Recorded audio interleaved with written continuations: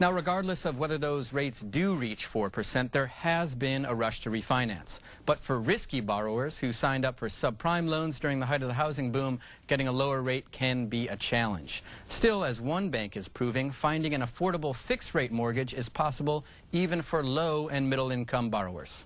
The mortgage industry has changed so much over the past, I don't know, maybe 5 years or so. Michelle Collins speaks with authority as Senior Vice President of Mortgage Lending for ShoreBank, a community bank with branches serving lower-income neighborhoods in Chicago, Detroit, and Cleveland. The top lenders in the south side, on the south side of Chicago and on the west side of Chicago are not predominantly banks. They were subprime lenders. During the height of the housing boom, that put Collins under pressure from her colleagues to keep up with the competition.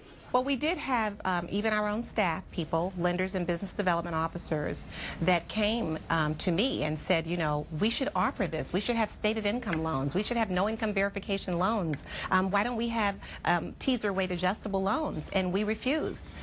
We said, no, we will do a responsible loan, or we won't do a loan at all. And so, yes, it did hurt us in that way also, but it's the right thing to do. That decision has ShoreBank in a strong position now. No TARP money. Even as the competition faces tough times.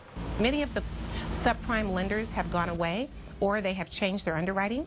Now ShoreBank recognizes the opportunity and the need to get those subprime borrowers into traditional loans. People got into these subprime loans, and they have these adjustables. So we launched in the fall of 2007 a rescue and prevention loan program. We're getting those people and refinancing them into a 30-year fixed-rate, low-interest ShoreBank mortgage. Oh, it was fluctuating up and down, more up than down.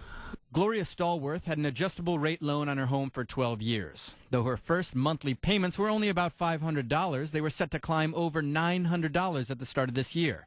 That's when she started to check out her refinancing options. I didn't want to be one of the ones out and had nowhere to go. I'm actually from Florida, and I actually don't have any relatives here. And I didn't want to be one of the ones that say I don't have anywhere to go. So after getting nowhere with her lender, I had to call this department, I had to call here, talk to this one. So they was actually giving me a runaround about it. She reached out to ShoreBank and was able to refinance into a fixed-rate loan. My rate was about to be set at, I think it's 9.775 or something like that. And now it's at 6.25. Which is great.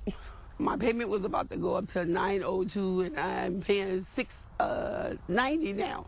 With her new loan, Stallworth has even been able to find room to remodel her kitchen. I can't even describe the day when she told me that they could do it and the interest rate was going to 6, and it was a fixed rate.